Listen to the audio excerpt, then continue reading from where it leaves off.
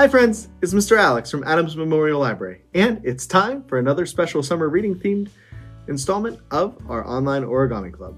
And this week we're going to be making an origami whale. So go into your summer reading craft packs or your Art Attack kit and get your Online Origami Club kit. And in this kit is going to be paper of all sorts of different colors and patterns that you can use to make the project that I'm going to show you. But if you didn't get one of our online craft or Art Attack kits, that's okay. You can always follow along with supplies that you have at home. So let me show you what else we'll need and we'll get started. In order to make our origami whale, we're going to need just a few things. The first thing that we'll need is a practice sheet of paper to get really good at folding origami whales. And I have this two-tone sheet of origami paper so that I can show you how to fold the project, but anything that you have at home will work as well. If you have notebook paper, copy paper from your printer, or anything else, you can use that to practice origami with. And if your practice paper isn't already a perfect square, like mine is, then you might want a pair of scissors to trim that down. Then you're going to need your Online Origami Club kit out of your craft bag, because in here is going to be paper of different sizes and patterns that you can use and pick from to make your final project. Then we're going to need a marker, crayon, or other decorating supply to make our origami whale extra special. So go ahead and gather all of that up, and whenever you've finished, we'll get folding. In order to make our origami whale, the first thing that we're going to do is take our piece of practice paper and fold it in half diagonally. As we're doing this, we want to make sure that the color that we want to face the outside of our project is on the outside of this fold. So for instance, I want this blue color to be the outside of my whale, and so I'm going to fold it to the outside of this fold here. Then we're going to open our project back up, and with the side that we want to be the outside facing face up on the table, we are then going to take and fold our project in this corner here and this corner here in toward our center line. But we aren't going to fold it in the whole way. So we'll make one fold like this, and then as we go to make our other fold, it's important to keep our folds exactly even. So if I folded this side this far in on my project, then I want to make sure that the other side is folded in the exact same amount as well. And this is going to be super helpful in the final fold, or one of the final folds of our project.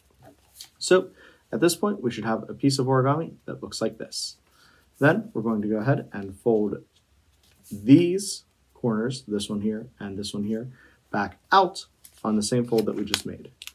And how we'll know that we've done this correctly is that our fold should have a little bit of a triangle of our opposite color, so the side that we don't want showing over our paper, right here, and a larger triangle right here. Then we're going to fold this side of our project in exactly the same way so that it matches.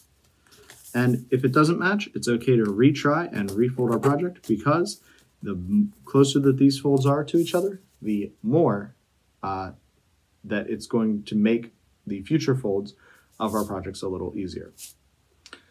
So at this point, we have something that looks like this, and then we're going to take and fold the tip of our project under. And this is where these little triangles that we just made really come in handy. So we're going to fold them under our project just like this and crease it off. So it should create a shape that looks a little something like this. Then we're going to go ahead and repeat that on the other side of our project. So we'll just fold it up a little bit, just like that,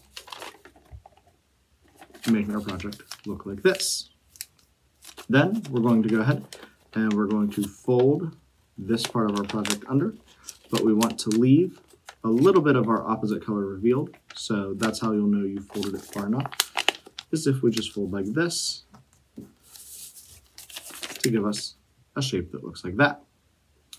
Now comes the most important fold of our project, where we're going to fold our project in half just like this. And we want everything that we've previously folded to line up. So the closer you were with the other parts of your origami whale, the better that this fold will be. And we should have a shape that looks like this. We're almost done with our origami whale. We just need to give it a tail. And so we're going to take and fold this part of our project back down behind the project, just like this, in the shape of a whale's tail. And once we've done that, it is time to get out our marker, crayon, or other decorating supply. And so I'm going to take my marker and I'm going to just give my whale an eye like this. And at that point, I think that our origami whale is complete. Now, you can keep practicing this until you get really, really good at it. I know this origami project definitely took me a few tries. So I'm going to keep practicing, and once I'm done, I'm going to make my final project out of a piece of paper from my Online Origami Club kit. I'll show you what that looks like at the end of the video. Well, friends, after lots and lots of practice, I took a piece of paper out of my Online Origami Club kit, and I folded this origami whale right here. And for a little bit of extra challenge, I took one of these smaller blue sheets of paper and folded this whale as well. But no matter which paper you picked, I want to see how your origami whale turned out. So if you're tracking your summer reading on Beanstack, then be sure to fill out that summer reading Shutterbug badge. And don't forget to follow us on Facebook, Twitter, Instagram, and YouTube for updates not only about the Online Origami Club, but everything else we do here at the library. And as always, happy crafting, everybody! Friends, are you also participating in our Palmer Summer Reading Program using Beanstack to track your hours and activities? If you are, then you'll definitely want to make sure that you get credit for completing this Online Origami Club activity. So you can enter the code word FOLD, which will be right here on the screen, in order to claim your Beanstack badge and prize tickets, which, as always, can be entered in our drawings until August 6th.